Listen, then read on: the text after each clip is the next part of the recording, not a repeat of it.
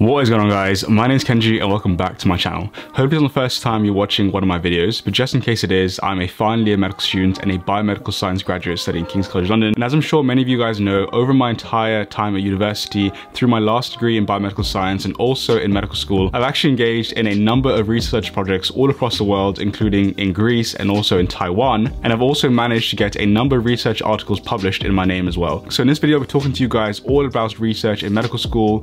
Firstly, why it's actually really important to do. Secondly, how to actually get involved in research. And finally, and most importantly, how to get it all funded so that you can actually travel the world while doing research as well. So without further ado, let's go ahead and get started. Starting off with the first point, which is why does research in medical school actually matter? So the first point of why research actually matters in medical school is that it's a really fun way to get involved in improving patient care and also another nice way to travel whilst also doing that. To tell you guys a bit about the experiences that I've had when I was actually involved in research in my first year of medical school, I was actually able to take a short weekend kind of a vacation slash work visit in Greece, in Athens. And the reason why I actually was able to do this is because my research was actually accepted at a conference in Athens, and I actually had to fly over all the way to Athens to actually present my research. So it was really, really cool. I had such an amazing experience, and I actually have a full video of my trip there, which I'll link up here somewhere. But essentially, I went to Athens, I presented at the conference, and I also spent half my time actually traveling around Athens and visiting all the historical sites.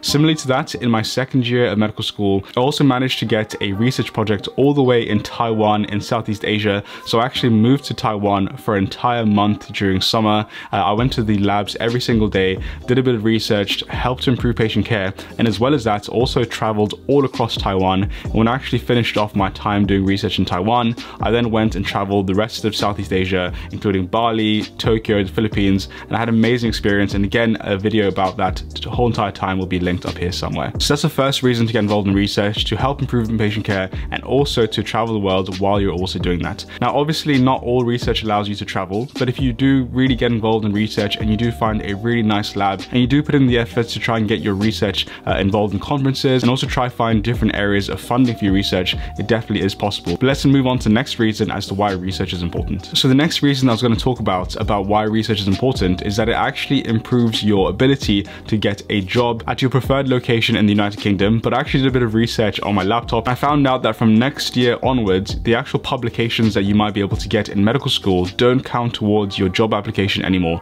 So that's something to take into consideration. Previously in my year, when I actually applied for my jobs as a junior doctor, one of the actual things that added to my application and gave me more points that helped me secure the job in the location that I wanted to in the UK was actually having a research publication. But as I mentioned, that has recently changed and that is no longer a thing anymore. So that's something to bear in mind. Now, although getting involved in research and also publishing your papers is no longer something that adds to your job application as a junior doctor, it definitely is something that it still adds to your application when you go on to apply for your specialties. So when you actually finish your years as a junior doctor and you go on to apply for dermatology, cardiology, whatever it actually might be, you still do get extra points for any sort of publications that you make in research throughout medical school. So this is only one of the actual criteria, but there's loads of different types of research things that you can do in medical school that will still contribute to your application as a specialty doctor. So one of the things, like I mentioned, is actually publishing data in research articles. So if I do any research in my labs and actually get it published online, that is one really good criteria to meet. The second is also going to conferences. So like I told you guys, I actually presented my work, my research at a conference in Athens, and that also adds to your specialty application. And finally, also getting funding for all of this research as well contributes to your job application as a specialty doctor. So although it doesn't count to your job application as a junior doctor, it still will count towards your application as a specialty doctor. So getting involved in research early in medical school can definitely help you later down the line. And the final reason why I think it's really important to get involved in research in medical school is that it's kind of really fun to be more than just a medical student. Like, don't get me wrong, being a medical student is absolutely amazing and it's so fun to go to the wards every single day and see patients and to finally be a medical student. But as well as that, if you can also be a medical student who can also go to the labs on the weekends or, you know, when you're not in medical school and do some really good research and learn how to be an actual scientist, even more than just a medical student, that is a really, really cool thing. And whenever I actually walk into the labs and I do research and I tell my friends and my family that, you know, I am a medical student, but I'm also a scientist, that is something that I really enjoy. And it's definitely an added bonus of being in medical school. So that is a quick summary of all the reasons I think it's really important to get involved in research. Now let's move on to talk about how you can actually get a research position while in medical school. So getting involved in research in medical school is actually a lot easier than you might think. The first way that I'd actually recommend to get involved in research, and the easiest way by far, is to go through people that you already know in medical school. So when you join medical school, you'll be assigned a personal tutor, you'll be assigned an educational supervisor, you'll also be assigned a clinical supervisor, and you're also going to meet a bunch of lecturers and professors while you're in medical school. Now, because these people already know you and because they already have a good relationship with you, they're a lot more likely to say yes if you actually go to them and ask if you can join their research lab and help them with any research that they have going on. Now, obviously, before you actually approach them, you want to do a bit of research on them on Google to try and find out whether or not they actually do research. But if they are involved in research, I definitely recommend going through these people first. If they actually say no and say, you know, sorry, there's no space in my lab, or sorry, I can't have any students, then what I would do is to actually ask them if they have any recommendations or anyone that they know that you can then go to actually get a research placement. And that's actually how I got my first ever research placement while I was in biomedical science. All I did is I asked my personal tutor if I can join their lab, and they said no, unfortunately they have no space, but they did refer me on to someone who did have space in their lab, and I actually joined their lab instead, and all my research went really, really well. If that doesn't actually work, you can literally approach any sort of doctor that you meet on your research placements. So the second way that I actually found a research placement whilst being in university is one day I was on the wards and I was assigned to a random doctor in urology. I was actually with that doctor for a few hours that day. We developed a bit of a rapport, a bit of a nice relationship, and then I actually approached him after towards the end of the ward and just asked him if he had any research opportunities available. Thankfully, he actually gave me his card and said, yes, I have plenty of research opportunities, just feel free to drop me an email and we can discuss them. And then literally within a couple of days, within a couple of weeks, I was actually part of his lab doing research that actually changed my life and ended up allowing me to actually go to Athens. So that is the second way, super, super easy. Try and approach any sort of doctor that you meet on your day-to-day life on the wards in medical school, and hopefully that will work. Now, the next way that I actually recommend you guys to get research placements is by emailing doctors across the country and maybe also internationally as well. This is actually how I managed to get my research placement over in Taiwan. Through my lab, I actually heard of a doctor who was working in Taiwan, and I found out that he has a lab situated in Tainan in Taiwan. So what I did is that I got his email address through a colleague of mine, and then I sent an email basically asking if they had any research opportunities that I can get involved in on my summer break. And obviously they don't pay me, they weren't paying me any money at all, but all I wanted is a yes, a thumbs up to say that you can come and do some research in my lab, we'll give you a little project, and that's completely fine. And then once he said yes, and he said he's happy to have me in Taiwan, then I actually moved on to try find a place to live in Taiwan, so emailing a few people that he knew in Taiwan, and finally also getting some funding and getting some money to actually help me pay for this trip to Taiwan. So it may not necessarily be in Taiwan, it may be in the UK, but you can literally email any sort of doctor who's situated in the hospitals that you work in. So for example, at King's College London, we have hospitals including Guy's Hospital, St. Thomas's Hospital, King's College Hospital. There are a bunch of hospitals, meaning there's a bunch of doctors that I can actually email randomly, explaining my situation, explaining that I'm a medical student at King's College London, and just basically telling them that I would love to have a research opportunity in their lab if they have any space. That's the third way. And the final way to actually get a research position is through your university officially. Now, whilst you're at university, as I mentioned, there are a bunch of researchers and a bunch of lecturers who actually need students who will help them with their research projects. Now, whilst I've been in medical school, I received a bunch of emails on a monthly basis about research opportunities across the entire university. So while you're actually in medical school, definitely try and be proactive, check your emails all the time and see if there's any emails about research opportunities. Maybe go onto your university websites and see if they've actually publicized any sort of research opportunity. So whilst you're in university, definitely keep your eye out for any sort of research opportunity that is available to you. And also what you can do is you can maybe email your head of year and tell them that you're really interested in research and see if they have anyone, again, that they can kind of point you towards or any sort of projects that they have available at your university. Now, before going on to the next part, which is to tell you guys how to actually get all of this funded, I want to take a quick break to thank Skillshare, who are also kindly sponsoring the video. Now, if you guys haven't heard of Skillshare on my channel before, they're essentially an online learning platform and community for learning new skills. They have tons of online courses on there, from baking to how to study for exams to video editing to literally any sort of skill that you can think of. Skillshare has a class on there for you. I actually love Skillshare so much that I've actually made my own classes on there, and I've actually made 2 classes on Skillshare. The first class I have on Skillshare is all about how to write a first class essay. So if you're in school or university and you want to find out how to actually write the best essay possible, then I have an entire class on there that takes you through the entire essay writing process to get you guys a first class in your essays.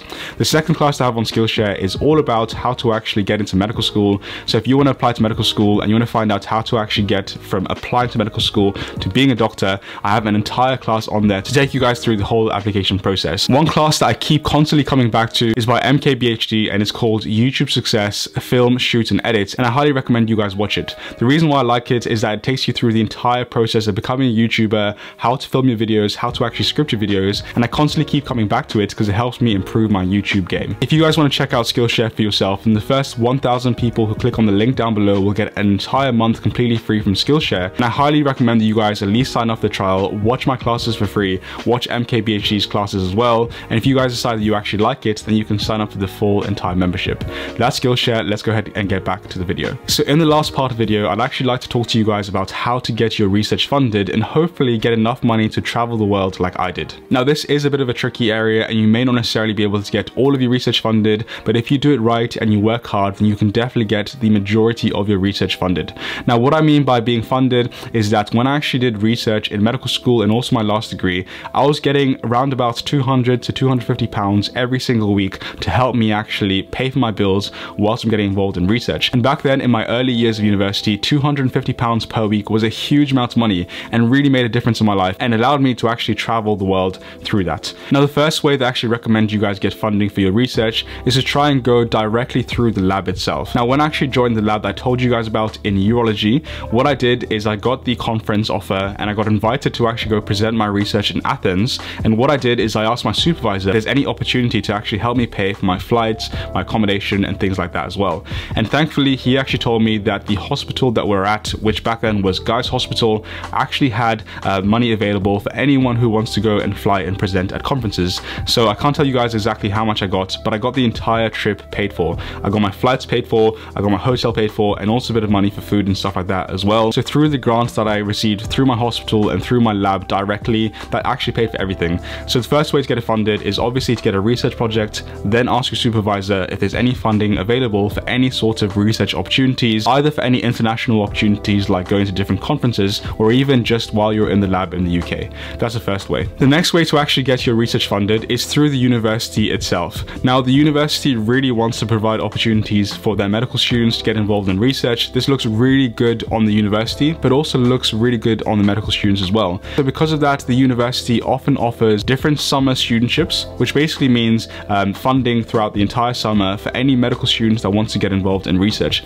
And this is one of the other ways that I actually got some money from my university to help fund my research across summer. The downside to this is that it's not actually as much money. I think I was getting maybe £100 to £150 per week for my research. But again, while I had no job in summer and while I was spending all of my time in the labs, that really made a difference to pay for my living costs. So once you actually secure your place at a lab, make sure that you check your university website and also check your emails as well for any sort of research grants, any sort of summer studentships that will be available for you to take. And the last way that I recommend you guys get funding for your research is through external bodies. Now this is one of my favorite ways of getting research because they often give you a bunch of money. So I think I was getting around £250 a week, and also it tends to be a lot more prestigious to have the sort of, you know, external name on your CV.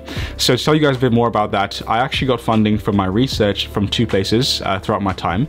The first place was through the British Association of Dermatology, and the second was through the Wellcome Trust. Now I don't know if you guys know this or not, but those are two very prestigious organizations. So to actually be able to say that I received funding from these organizations is really, really good and will really help you stand out on your CV. The reason being, which is also a bit of a disadvantage as well, is that they're often a lot more competitive to actually get. Again, because they give you more money, because they're very prestigious, and also because a huge number of students will actually be applying for these grants. But as long as you have a very good project that you can back yourself on, as long as you have good grades throughout your time in university, you often can get these scholarships pretty easily. So when I applied for these scholarships, of course I had to write an entire application. I also had to get a cover letter, and I also had to give a lot of information about what my project will actually be on, and then get some support from my supervisors to help me support my actual application. But once you actually get that done, then hopefully you will get the money and also the name associated with the actual organization. So like I said, the two that I got was the BAD and also the Wellcome Trust, but there are a bunch of different external organizations that have a huge amount of money just for medical students and also just for any sort of university student, whether you're in medicine or not. And that is pretty much all the information that I have on research and funding and things like that. I really hope it's provided some value to you guys. If it has done, please please make sure to leave a thumbs up. Make sure you're subscribed as well with notifications on to never miss an upload. And before you guys leave, here are a bunch of videos on my channel to do with research and to do with my time traveling abroad and stuff like that as well. Thank you guys so much for watching, and I'll see you guys on the next one.